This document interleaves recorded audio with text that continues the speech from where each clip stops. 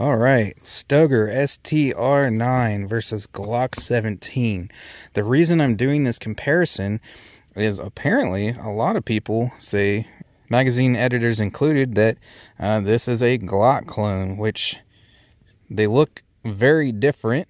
Although I can see where they're getting that, because underneath they're almost identical in the inner workings here and the rails and whatnot. So we'll break them down and show you that. I will say though, I mean, looking at them and handling them, they both feel completely different. Of course, there's the similarities. The triggers are very similar. We're going to go over all that and more here. But mostly I think the reason they're calling it Glock copycat or clone or whatever, striker fire like a Glock, and it pretty much works exactly like a Glock, but they do feel very different in the hand. But we're going to put them together today, side-by-side comparison, and see what the differences are and see which one I like better. Which I gotta say, check out the review video I just did on this. I'm really liking this thing. I love my Glocks. Real good with the Glock 17 here, but I did pretty dang well with this one as well, so this is going to be an interesting comparison.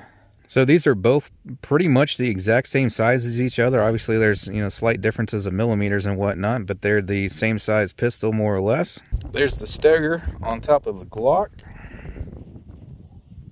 and there's the Glock on top of the Stoeger. So as you can see, they're really similarly sized.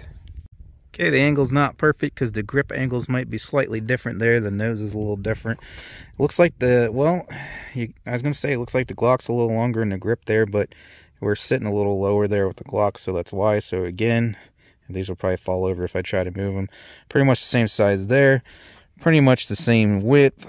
Pretty much the same length. Although, and it's probably difficult, and these are empty guys, by the way. A little difficult to show on camera there. That's pretty much butted up there. The Glock is just a hair longer there in the nose and the barrel length. But again, other than millimeters here and there, they're pretty much the same size pistol. So as I said earlier, it breaks down just like the Glocks. So there's the Stoeger at the bottom and Glock on top. Okay. Let's compare these slides here. Yep, just a little bit longer on the Glock there. So they both have, well, I don't even think the Glock's stainless. I'm not sure. It's got more of a gray hue to it. But the Stoeger here has a stainless guide rod. And you got just your single spring here, whereas the Glock has a dual or triple setup, it looks like there. There's with the barrels and springs out, Glock on top. And as you can see, again, Glock barrel just a few millimeters longer there. Then from up top here, this is what I was talking about, why I believe people say it's a Glock clone. Other than some very small, subtle differences, pretty much the same thing. Like the fundamentals here are exactly the same. The rails look the same and whatnot. So we'll give a run through real quick. As you can see, again, other than the Glock being a little longer and subtle little differences, it's pretty much the same inner workings there. So, one advantage the Glock does have right off the bat, other than the obvious, it being, you know, a Glock, they've been around forever. The aftermarket's amazing for them. A lot of different magazine options. This one has proprietary magazine. They are difficult to find, somewhat expensive. The Glock, this being the G17, holds 17 rounds in the magazine, whereas this only holds 15. Pretty similar controls. There's your mag release on both. Let's take a look at the stippling here. I think the, if I can get this to focus, the stippling on the Stoeger, definitely a little more aggressive. Okay. Again, obviously they're both striker fire. You got a tactical rail on each.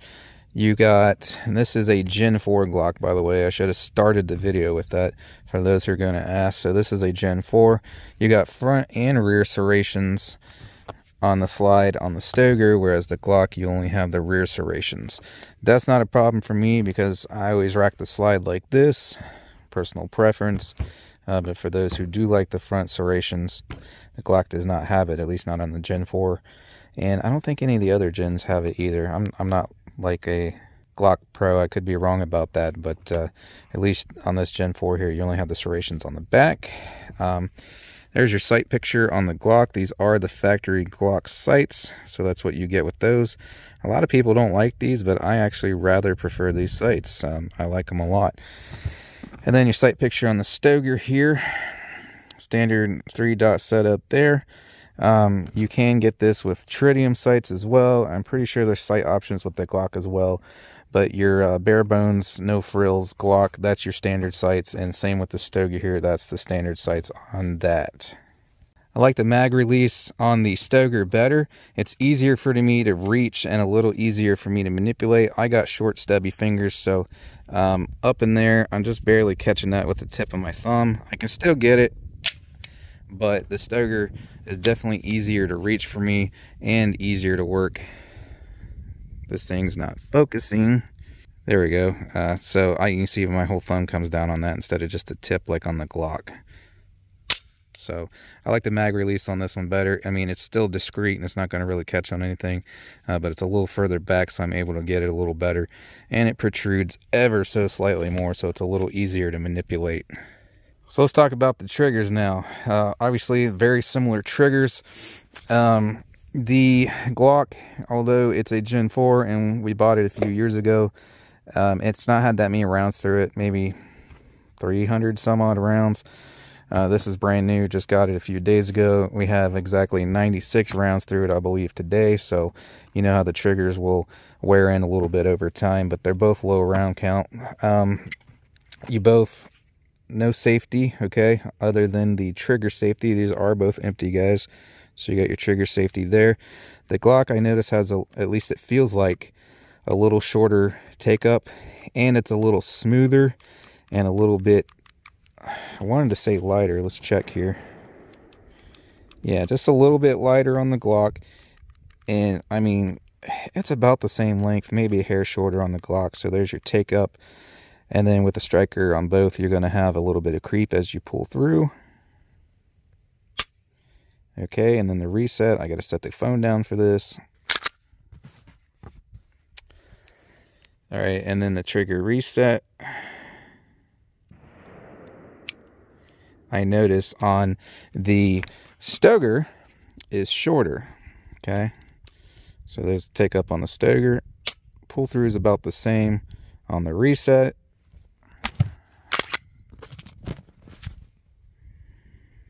Reset on the Stoeger is a little bit shorter. Now, a lot of people didn't like these finger grooves on the Glock. Some people did, some people didn't. There's a lot of complaints about it, though. That's why on the 5th gen, they went back to just being straight. I can kind of see why. They're better on the Stoeger, at least for me. And I have small hands, okay? So when I hold the Glock, I can kind of like feel those finger grooves digging in. You can see they kind of, not quite the middle of my finger. But even with me having small fingers, they kind of like ride into my fingers. My fingers don't quite fit in between them. On the Stoeger, it's not much, but it's a little bit better. Okay? I don't know if you can tell there, but they're a little further down, so my fingers fit in it better. And like I said, I have small hands, so I could see why guys with bigger fingers than me, that would definitely be uncomfortable to them. So the finger grooves on the Stoeger are a little bit better there. One thing I forgot to mention in a review video of the Stoeger is this does have a loaded chamber indicator that'll pop up when there's a round in the chamber. On the Glock, the extractor is exposed on the side and acts as one. Again, if you want to check out the original review video of this, there'll be more shots in that video than in this one, probably. Link in the description. I think that's about it, guys. So I'm going to get to shooting these two and see which one I'm better with and which one feels better and whatnot. If I missed anything, feel free to leave it in the comments or ask any questions you might have. But let's get to shooting these things. By the way, I'm going to be running this Bell & Brass here, 124 grain through both of these. Might run a few of these hollow points. I'm not sure yet. I don't really plan on doing that, but we'll see. Though if you want to see these through the Stoeger, I did put a mag of those through a mixture of all in the review video of it. Okay, we'll do a little bit of everything out here. I'm going to walk up there and do a little bit of relaxed shooting, about 7 yards with both. Try some rapid fire on that gong over there. Then we'll come back here behind the camera. Laser rangefinder confirmed, 14.6 yards to those back row of targets from back here behind the camera. Link in the description for that rangefinder if you guys want a good budget rangefinder. And then we'll also try to do somewhat of a speedy pace on those targets as well with both. And then we'll come back for a conclusion. All right, so run the Stoeger first here, 7 yards.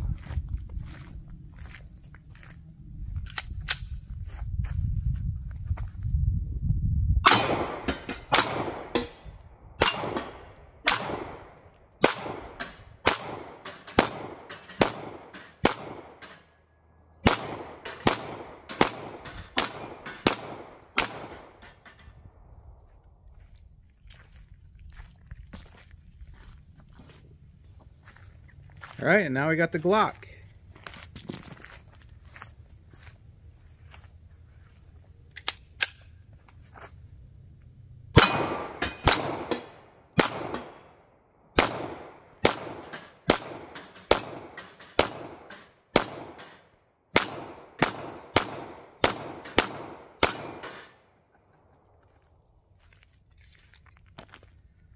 I got a little carried away there towards the end, but as you can see, before I started going too fast, I was doing about the same or a little quicker, it seemed, with the Glock.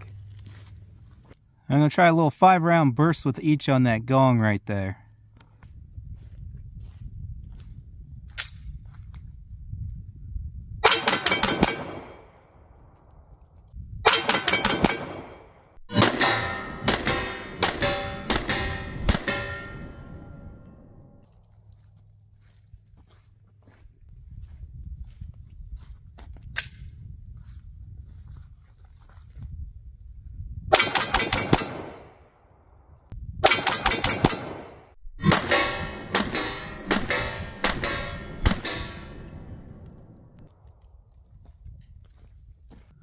So far I'm noticing, as I said, I believe I was just a hair quicker out there on those targets with the Glock. And if I was indeed a little quicker with it, it's because I noticed that it resets after recoil a little quicker. And what I mean by that is with the muzzle flip, it comes back on target just a little bit quicker than that Stoeger. The Stoeger is heavier, and also when you handle it, you notice it's a little more front heavy than the Glock is. So I expected more recoil with the Glock because it's lighter. I'm not really noticing that. Some of you might notice maybe the Glock's a little more snappy, but that lighter weight, and especially with the nose being lighter, it lets me come back down quicker, okay? Whereas with the Stoeger being heavier, I don't know, it's just, and I'm doing a poor job of showing you, but it's just a little more floppy with that heavier slide coming back. So it just takes a split second longer for me to get back on target with this one than it does with the Glock. So if I did run faster with the Glock, which I believe I did a little bit, that's because I'm liking the recoil impulse, and I'm able to get back on target just a smidge quicker with the Glock. I did notice while rapid firing on that gong there just now, though, that it's a little bit easier with that Stoeger. It seems to stay on target a little better. Now, I have no clue where I hit. Obviously, I didn't miss any, so maybe the camera will show maybe I was more accurate with the Stoeger, maybe I wasn't. But at least going off a feeling, it seemed a little easier to maintain that rapid fire with the Stoeger. It's probably due to the better grip. I'm not having a trouble at all hanging onto the Glock, but the grip is just a little bit better on the Stoeger here. It's a little more steady in the hand. All right, but I'm going to get these set back up, and we will try both back here behind the camera. Again, laser rangefinder confirmed 14.6 yards, so about twice the distance that we were earlier. That's, of course, 14.6 to that back row there. And I just wanted to show you guys the size of these. I mean, these are, you know, they're these bowling pin targets. It's smaller than headshot size. Again, I have small hands, and my face is wider than that. So these are pretty small targets for 14.6 yards, especially that little guy. All right, first up, the Stoeger. I got 15 rounds of each, and there's 15 targets exactly, excluding the gong there. So let's see if we can hit them all without missing with both.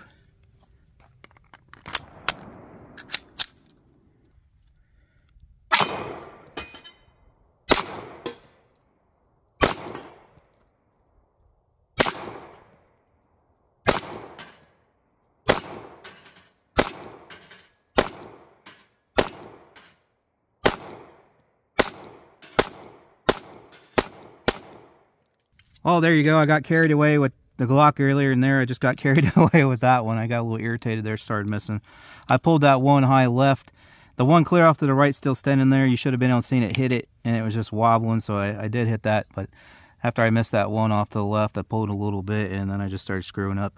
Swear to you, in the review video, again, link in the description, go check it out. I hit every single one back here without missing. Anyways, let's get settled back down here and knock the rest of these down without missing.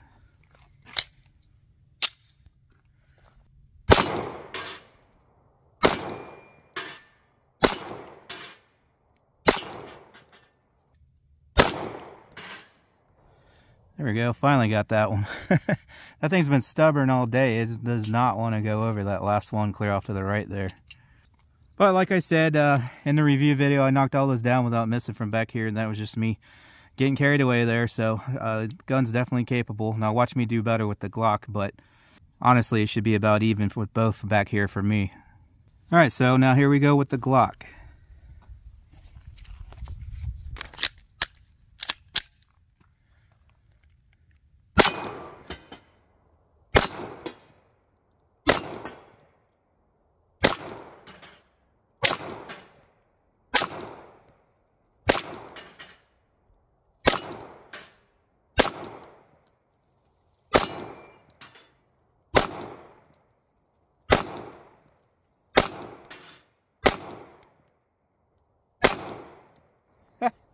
Well, I'm really surprised. I definitely did better with the Stoeger. Let me load a few more up in here though and try. It looks like the impact on the Glock's a little high left though, so let me compensate for that a little bit here and see if that fixes the issue there and I can get the rest of these. I will also say that I'm not having a problem seeing it and hitting it with the Glock sights, but for shooting those small targets out there at basically 15 yards, the sights on the Stoeger are a little more precise for me for doing that.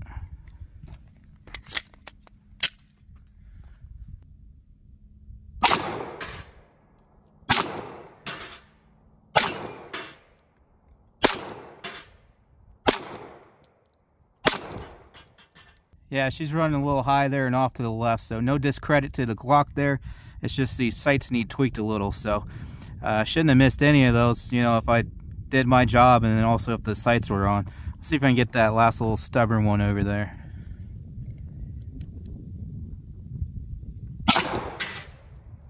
There we go. So yeah, like I said in the review video of the Stoeger, I got all those first try, 15 rounds, 15 targets, didn't miss any. So that was just my fault out there. And then the Glock, it wasn't the Glock's fault I was missing those. It was a little high left, so I need to tweak that rear side a little bit. And speaking of that, the Stoeger shoots, it's a center hold, meaning, and some people call it a combat hold, I believe. So the bullet, when you're aiming, it literally grazes the top of that front blade in relation to the target down there, even potentially being where the top of that white dot is. The Glock, however, at least this one, is a more traditional 6 o'clock hold, where the bullet actually goes a little higher over top of that white dot. So let's see here, 6 o'clock on the Glock. I got a glare on my screen there. So if you held the Glock dead center on that thing, 6 o'clock hold, it would put the impact a few inches higher than where that white dot is. Whereas a center hold like the Stoeger is here, if you put that white dot on the center, that's pretty much where the bullet's going. So there's a difference there with that. A lot of people prefer the 6 o'clock hold with pistols. Personally, I prefer the center hold because I was a rifle shooter first for years and years and years. And generally rifles are center hold. So, but that's personal preference. Obviously, pistols generally aren't used for very small targets or long-range shooting, so that's the reason why a lot of guys like the 6 o'clock hold. It also lets you kind of, I don't know, for some people, see the bad guy a little better because the bullet's going a little higher than the sight is, so that frees up your sight picture there. Whereas this one, you would literally have to cover what you want to hit with the front sight there, so it covers your target a little bit, so that makes it a little more difficult for some people. And one other thing I will say, shooting those back there 15 yards, I did notice I'm a little more steady with the Stoeger. I think that has a lot to do with the heavier weight of it, and especially being in the front. it just makes it a little more steady, whereas this thing is lighter, especially up top and in the front. So you notice a little more front sight wobble like that when you're trying to focus in on something small and further out like that. So again, not really what a pistol's for, but I did notice that, and it's a subtle difference, by the way. But like I said, I should have been hitting them all with this like I did in the review video, and no discredit to the Glock, I should have been hitting them all with that too from back here. It's just because the sights need tweaked a little bit. So with that said, both of these run real good at small targets out there at 15 yards, no problem. So that pretty much sums it up there, guys. Obviously, there's some pros to the Glock, like the aftermarket support, and everybody makes Glock mags, and the mags are cheaper and more readily available. There's a lot more aftermarket for the sights, and just anything you could ever want to do to a Glock, you can do to it. Obviously, custom everything. But as far as comparing a factory pistol to a factory pistol, and you got enough mags and all that, so that's not an issue. I would give a slight edge to the Glock for me personally. Again, just because I noticed that, well, when I was closer up there, I'm able to run it just ever so slightly faster, and that's because for me, it settles down just a smidge faster, and I can get back on target just a smidge faster. But one advantage that the Stoeger here has, other than the obvious huge advantage, the price there, is, at least for me, again, the grip's a little bit better there. So it's a little better at rapid firing. So, if your life's on the line, at least for me, comparing both of these, I would probably be a little better off with this. I don't know. I guess it would depend on where my hits were going out there. Obviously, that's chest size of a man out there when I was rapid firing on that. It seemed more steady and better with this. That doesn't mean necessarily my hits were better, but just going off a feel, this one's a little better for me, rapid fire, than the Glock. But on not complete rapid fire, I get back on target just a little bit quicker with the Glock. Both have been 100% reliable for me. Like I said, this has had a few hundred rounds through it now. This one's coming up on close to 200 now with the closing of this video, and I've not had issue from either. I'm not sure what the Glock warranty is, 10 years, lifetime, something like that. I'll throw it up. The warranty on the Stoeger is 5 years, so the warranty may be better on the Glock. But the main takeaway I get from this is that the Stoeger does everything the Glock does, and for about half the price. So if you want something that's similar capabilities and performance of the Glock, but you don't want to pay, $500-600 for a Glock, I would definitely check the Stoeger out, because it does, does everything the Glock could, but for like half the price. I can't remember if I mentioned it earlier in the video. The highest I've ever seen retailers asking for that, $299 for this bare bones version here with just the single mag and the single back strap. Seen them on sale for as low as $219, and they're usually in the mid 300s if you have multiple back straps and magazines. I will tell you the Stoeger is better built than a Taurus. I also do believe it shoots better. I had the G3 there for a while. I do love that pistol, but the Stoeger is definitely tighter, and you can just tell it's a better build quality. So for the Stoeger being the same price as that Taurus G3, I'd probably go with the Stoeger, honestly. So that's something to consider there too. If you're not even considering a Glock and you're looking into the $300 range there, I think the Stoeger is probably a better gun for the money there. Certainly better build quality, but having handled both, it shoots better than that Taurus too. And while we're comparing guns, I said in the review video of this, again linked in the description, that I'm shooting this better than the M&P series. I've owned several M&Ps and handled even more, fired even more, including the first and second generations. And most of those were featured on the channel as well. I factored that mostly to like the ergonomics on this a little better, and the trigger, for me at least, I liked it a little better than the M&P.